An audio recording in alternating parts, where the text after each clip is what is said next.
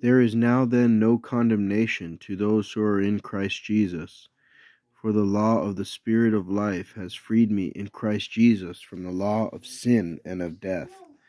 For that which the law could not do, in that it was weak through the flesh, God sending his own Son in the likeness of the flesh of sin, and concerning sin, condemned sin in the flesh, that the righteous requirement of the law might be fulfilled in us, who do not walk according to the flesh, but according to the Spirit.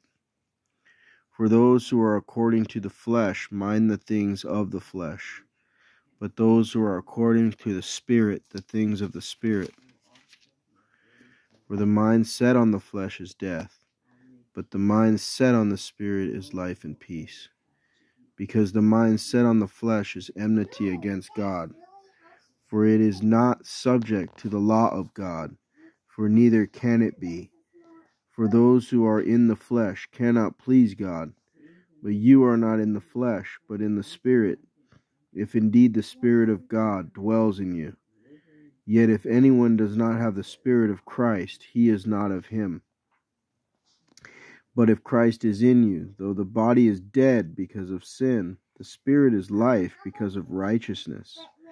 And if the Spirit of the one who raised Jesus from the dead dwells in you, he who raised Christ from the dead will also give life to your mortal bodies through his Spirit who indwells you. So then, brothers, we are debtors not to the flesh to live according to the flesh. For if you live according to the flesh, you must die. But if by the Spirit you put to death the practices of the body, you will live. For as many as are led by the Spirit of God, these are sons of God. For you have not received a spirit of slavery, bringing you into fear again, but you have received a spirit of sonship, in which we cry, Abba, Father.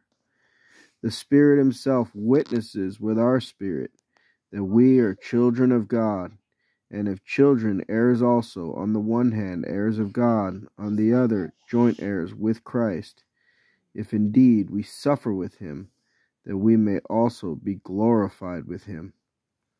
For I consider that the sufferings of this present time are not worthy to be compared with the coming glory to be revealed upon us.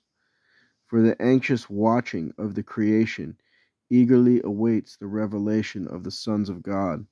For the creation was made subject to vanity, not of its own will, but because of him who subjected it, in hope that the creation itself will also be freed from the slavery of corruption into the freedom of the glory of the children of God.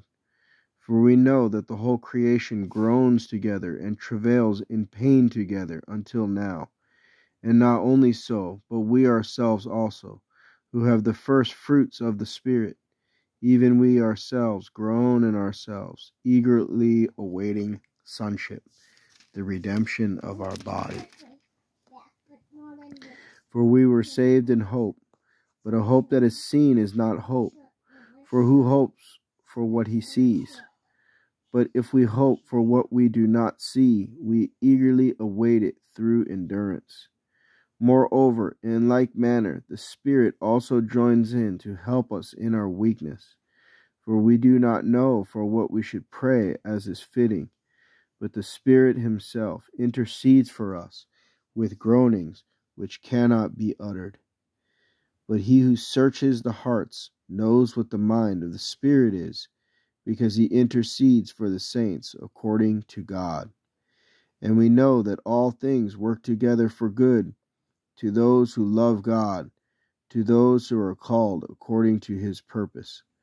Because those whom he foreknew, he also predestinated to be conformed to the image of his Son, that he might be the firstborn among many brothers. And those whom he predestinated, he also called. And those whom he called, these he also justified. And those whom he justified, these he also glorified. What then shall we say to these things? If God is for us, who can be against us? Indeed, who did not spare his own Son, but delivered him up for us all, how shall he not also with him freely give us all things? Who shall bring a charge against God's chosen ones? It is God who justifies. Who is he who condemns? It is Christ Jesus who died, and rather who was raised, who is also at the right hand of God, who also intercedes for us. Who shall separate us from the love of Christ? Shall tribulation, or anguish, or persecution, or famine, or nakedness, or peril, or sword? As it is written, for your sake we are being put to death all day long. We have been accounted as sheep for slaughter. But in all these things we more than conquer, through him who loved us.